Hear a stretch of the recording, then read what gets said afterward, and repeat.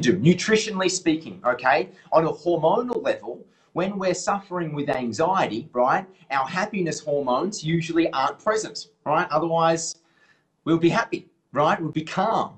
You know, oxytocin is our loving, calming hormone. Serotonin is our happiness hormone. Dopamine is our confidence hormone, right? When we're when we're anxious and stressed, testosterone is suppressed. Okay, so we might want to have a look at something like GABA, which is GABA's a neurotransmitter, which helps to promote serotonin, which is our happiness hormone, okay? It also helps to, it's kind of a precursor to testosterone as well. It's not the exact precursor because testosterone is your confidence hormone associated with dopamine as well. So I'd be having a look at things like even taking a GABA supplement, but otherwise omega-3 would be really good at just reducing all inflammation inside your life. Angel, and for anyone else who's suffering with emotional trauma or emotional heartbreak and just you feel like you got the weight on your shoulders, omega-3 is fantastic at getting rid of that weight, right? It's an anti-inflammatory. Stress is a build-up of inflammation, right? Or can be a build-up of inflammation, or we store that stress. You know, like when we're stressed out, it's like we get tension headaches. When we're stressed out, and that's why you get a massage. It's like, oh my God, because I wear my stress here. You know, we're walking around like that. So we hold our stress.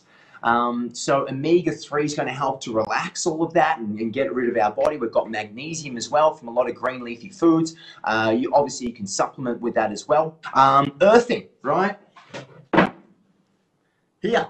I walk around barefoot every single day. I know these are just the little things that can go a real long way. Now, Jess, we're going to be talking about sleep for you in a moment as well, but you know, how the power of earthing is so incredibly powerful, right? It's so underestimated that, you know, we need to earth, we need to ground, right? We build up all of these negative charges. We're made of protons and neutrons and electrons, right? And just like lightning has all of this negative ions and build up, it comes crashing down to earth. We too need to get rid of these negative charges inside our body. And the way that we do that is connecting with earth. So just have a think about it. Those 13 beautiful people on this call right now, when was the last time that you actually deeply connected with earth? You know, if you think about it, you know, you wake up and then you put your shoes on and then you travel to work. Maybe you work in an office building on the 10th story. You've got all of the Wi-Fi and the radio signals running through our body. That is a constant buildup of negative ions. You've got your phone. Right? If you guys, we have it in our pocket right next to our testes. That's why it's a big case of infertility in males these days. Otherwise, for women, you've got it in your handbag, near your ovaries, and your stomach for gut and digestion issues. But again, you're getting this Wi-Fi. It's a modem, and it's just connected to your body all day. Then you're in an office building or you're in an apartment block, right? And so you've got not only your Wi-Fi router, you've got your phone, you've got your iPad, you've got your computer, plus your Wi-Fi modem, all emitting things within a 10-meter radius to you. But you're in an office block. You've got the office above, below, to the side, everyone else's Wi-Fi devices as well. And so we have all of these negative charges getting emitted through us every single day. Then we leave work, right? We commute home, then we take off our shoes. We're walking around on carpet. You know, have you ever had a static electricity after walking around on carpet, right? It's a build-up of all of this negative charges, right? And then you go to sleep, right? And we sleep on a foam mattress, again, off the Earth's surface. Now, if you're in an apartment complex, even if you've got a 2-story building, right, 2-story house, again, you're even further away from the Earth's magnetic floor. So just have to think about it. When was the last time that you actually touched Mother Nature? Right? I want to propose this question to you. How good do we sleep after a day at the beach? You know, sand and the ocean is Mother's natural earth, right? And you're walking around and your feet are on the sand all day or for an hour or for however long you're at the beach. And you get home, it's just like, oh, man, I need a nap just from chilling at the beach.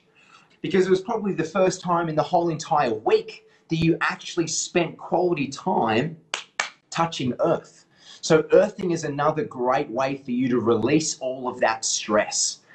So if you haven't done that, When was the last time that you got out and you spent 20 minutes grounding yourself without socks, without shoes, bare feet, on grass, on dirt, on sand, wherever it may be? Let us know. Could be a day. That's great. Could be a week. Could be a month for some people. The other thing that I just mentioned is gut, right? Our gut-brain connection. Whenever we're talking about anxiety and stress and just controlling our emotions, our gut is our second brain. Out of the 50 hormones inside the body, guess how many hormones are inside the gut?